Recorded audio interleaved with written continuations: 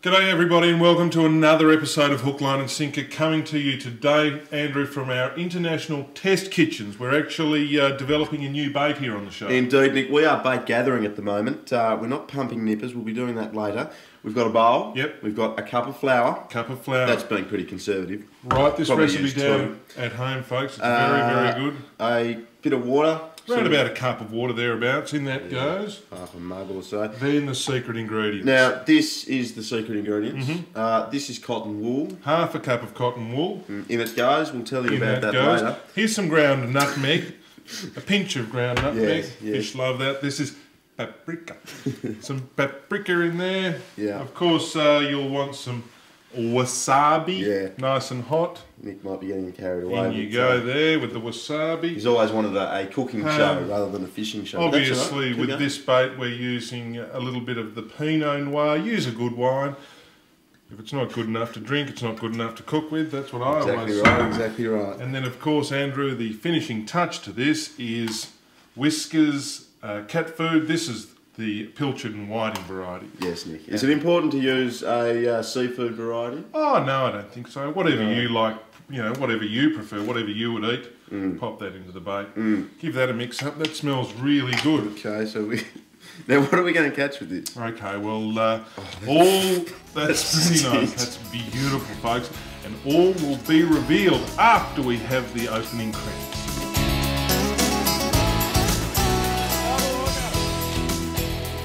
And we've hooked a good fish. This isn't a, ladies and gentlemen, is a snapper. This is called a shad. Oh, that's a good, big, solid fish. Well done. Look at that. Okay, folks, welcome to the show. First of all, we're now outside the kitchen, standing in the water. Indeed, Andrew. Our wasabi and cat food bait isn't the only thing we're needing today. We need other bait. That's where that thing comes in handy. That looks like something Austin Powers might use. Yes, Nick, the show's getting kinky, you and your underpants and all. This is a nipper pump, and we're going to catch nippers, Nick. Well, you'd hope so, wouldn't you? Now, what we're doing is just walking along the sound here. You do it at low tide, and it's probably better. Look at that! Yes, we meant to do this at low tide, so we weren't walking in the water in the middle of winter because it's surprisingly cold. But that's what we're after. That is a nippy. A nippy.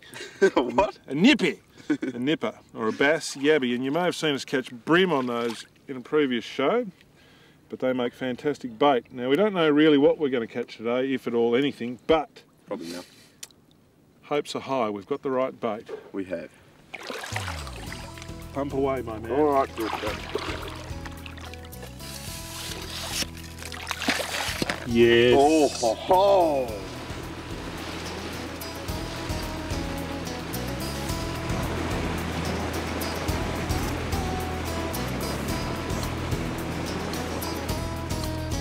All right, well, folks, we are on George's Bay, which is nothing new to you. I don't think it really matters where we are, though. It's the type of fishing that we're doing. Today we're going to be fishing for garfish and trevally and whatever else swims up our burley trail. We've anchored up in about 2 metres of water.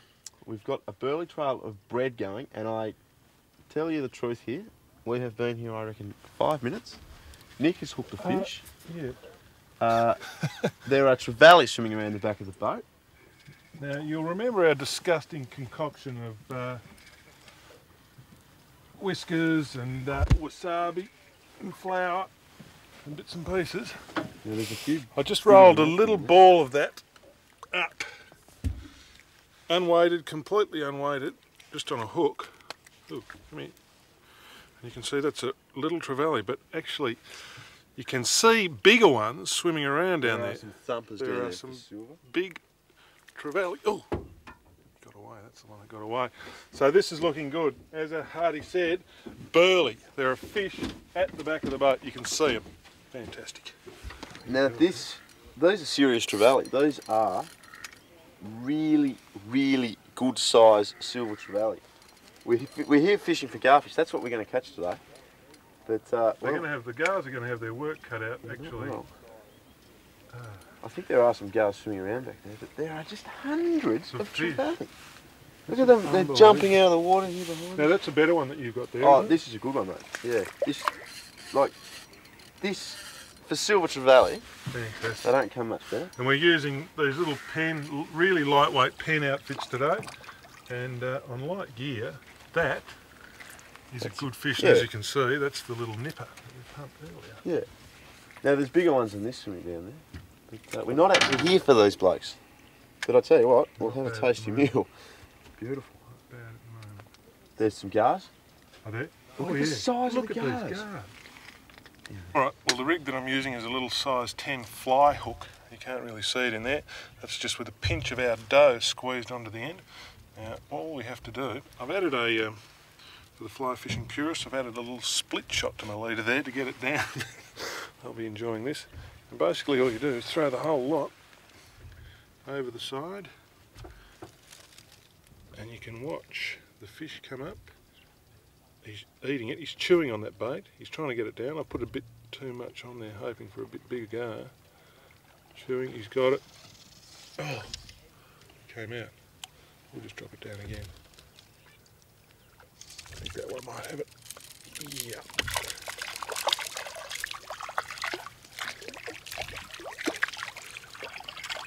That's good, Nick. You Polaroided him, cast a dry to him, did you? And that is, oh, come here. Come here. Oh, oh. It's off the hook. That's fly fishing at its most pure form, folks. You're seeing the fish, you're not actually casting to them, you're not actually using a fly for that matter. It's not bad though. Not that pure then, is it? Oh, it's not hard, is it? It's not hard at all. I'm not sure where our garfish have gone. We might actually move up a bit shallower in a minute, but we've turned around, done a 90 degree, how many degrees? 180 degree turn out. There you go, next to the brains of the shark. And it's really quite funny because you can see all those little leather jackets, or quite sizable leather jackets, just pop their heads out from amongst the weed down on the bottom. You think you can see it all because the water's so clear. Now, this is what they look like. Those leather jacket. A word of warning. Good fish. Word of warning, yes. Watch the spike. That big one on the top. It's pretty, there's also a little one under here. It's pretty self-explanatory. Don't get stabbed by it. Unpleasant experience. Unpleasant experience, yes. Oh, and strong And don't teeth. Stick your fingers in their mouth. Or try and kiss them or anything like that. Because they've got big choppers on them. That's a stylish jacket though. Indeed, Andrew, that's the horseshoe leather jacket. Is it? Yeah. Are you sure? Yes, I think I am. Well, I don't know. I'm quite amazed that you know that. But big nice fish. You can eat. They're not too bad to eat. yeah, we'll let him go. Yeah. Because we always do. We're We can't be bothered cleaning it. no.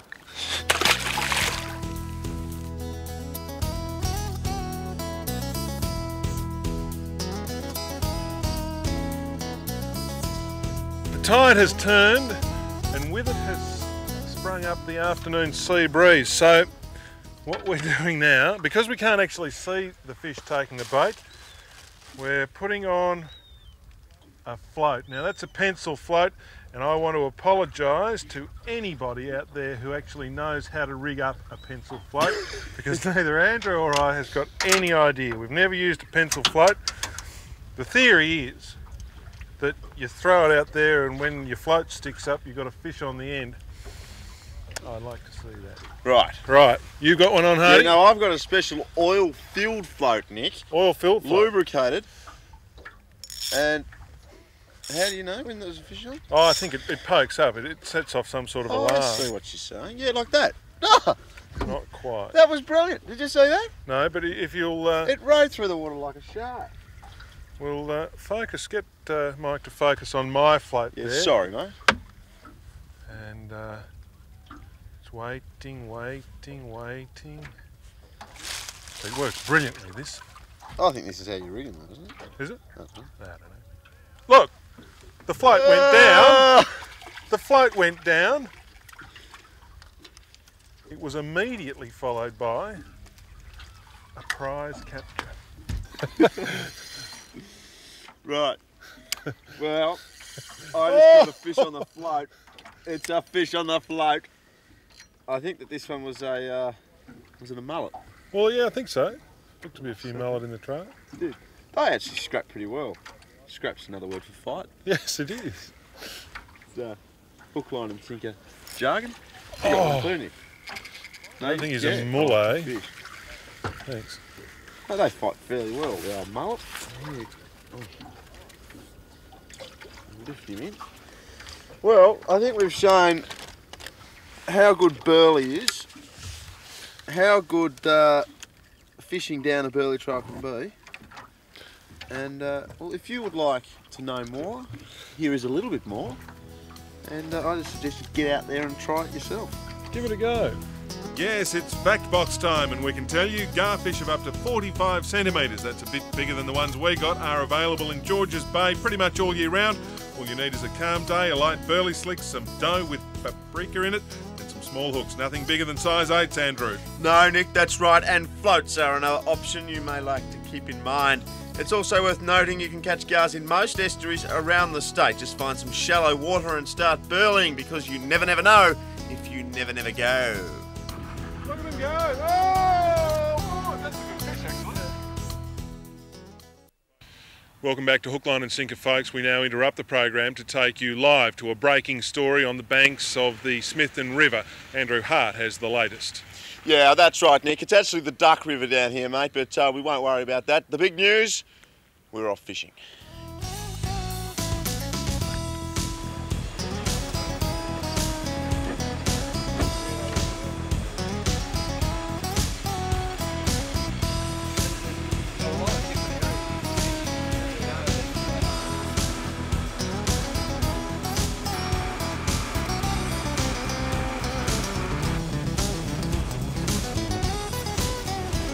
Okay, folks, well, we left Smithton. It was lovely and calm. We came over to this place. It's called Three Hummock Island. It's about 30 k's out of Smithton. Stewie Smith, the Smithton Flash. Have a look at your son. Look at this.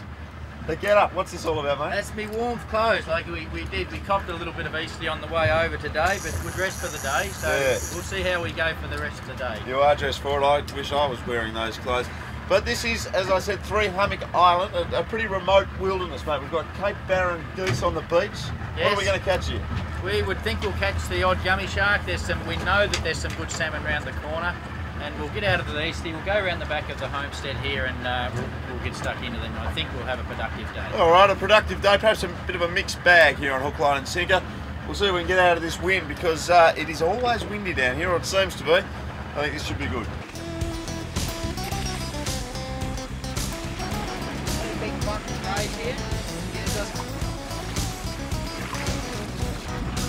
Look at him go! Oh, boy, that's a good fish actually. That's a good fish. Just cast into here, Stewie. Well, it didn't take long, Nick. No. Oh, I lost one. Oh, mate. I'll just let it drop back down.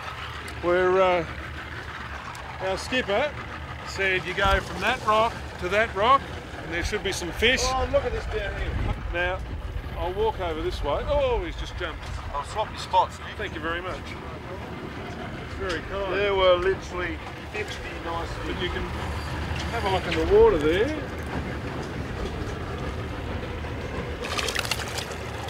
There you go. Acrobatic. You got one, Stewie? Yeah, Pretty. You're on too. You're on, Stewie. Fire it out. That's okay. We'll get around the corner so we can think of one. Bear. It's on bear. There you go. Nice fish. Nice little Australian salmon. Will we be able to keep those? The question is, can we keep them? The answer is yes, indeed.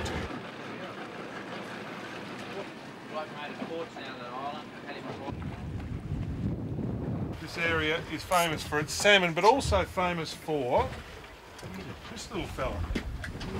Yeah, and I'm on too, straight That is away. on as well. Oh, that feels more salmonish, but that, just grab him, is a pike. A rock pike specifically. There's another one. And there's another one, there's a few about. Ah. Have you got him? Such a fool. Yes, no. Come on, mate. Right. Come on.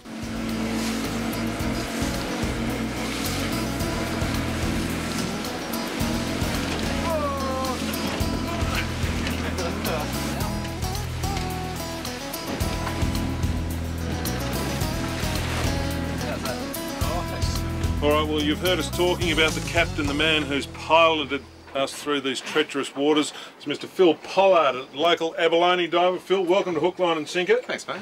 Now, you've chucked the anchor out here in this particular area. What are we hoping for? Hoping for a couple of gummy shark, but like fishing, you can never guarantee it, but it has been a pretty good place lately. Now, you've learnt the first rule of taking us fishing: no guarantees. I always say you can't guarantee anything. But I can see there's a channel here, a channel there, a bit of a convergence of food. It's a good area because you've got, as you said, the main channel coming in with the tide here, two other smaller channels running off either side, so it is a good spot to go fishing. Good spot to catch an abalone? No, actually there's no abalone living in here, but there's a few other varieties of fish we could target. Alright, well, you won't see any abalone, you may see a gummy shark. Alright, gummy sharks, gummy sharks. The rig we're going to be using, we're only shallow water, but there's a bit of current ripping through, so we need a bit of lead. Now I'm using fire line braid type line, so it basically means you don't need as much lead to get it down to the bottom because it's thinner.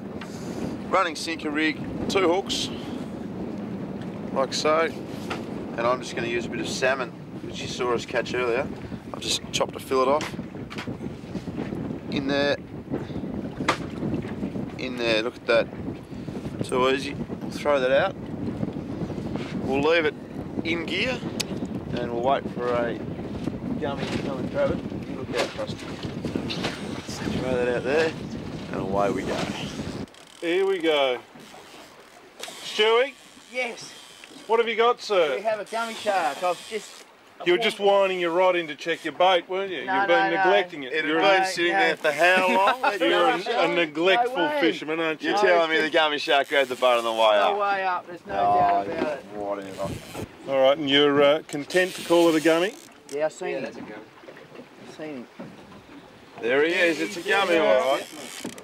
They're not a a bad good fish, gummy. are they? Not a bad sport fish, Stu. Excellent. Excellent. They're fairly plentiful here too. A lot of people, when you say, oh, I caught a good gummy shark, wouldn't be thinking it was a very meritorious catch particularly, but they go all right. They're excellent. Yeah, they do go right. And they eat pretty well. They certainly do. Well, if you eat flake in a fish and chip shop, this is what you're It's a eating. good one. Now we'll net There him. he is, there he is. There you go. There you go. Good work. I think that's cheating. Pop him out, Andrew. Quite Let's have a look frankly. at him. Still got 10 casts left. No, you don't.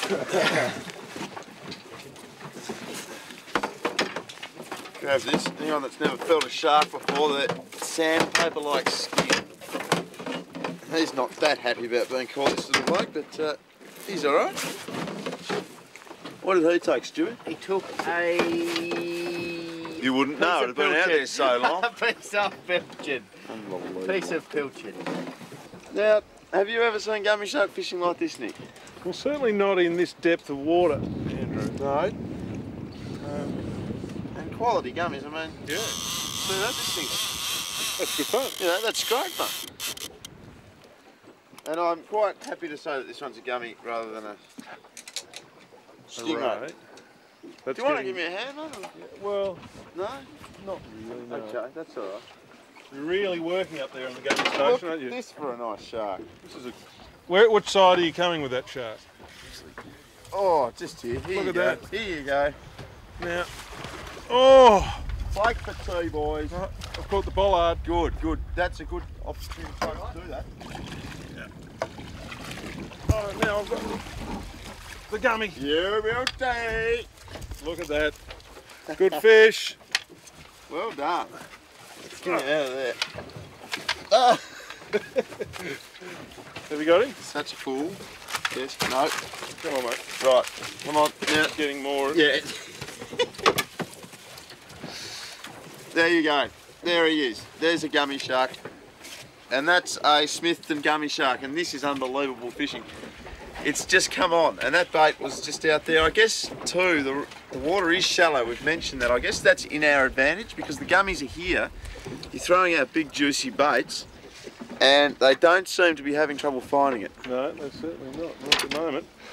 Yeah, so that's it. Gummy shark fishing, folks. If you'd like to know a little more, here's how you do it.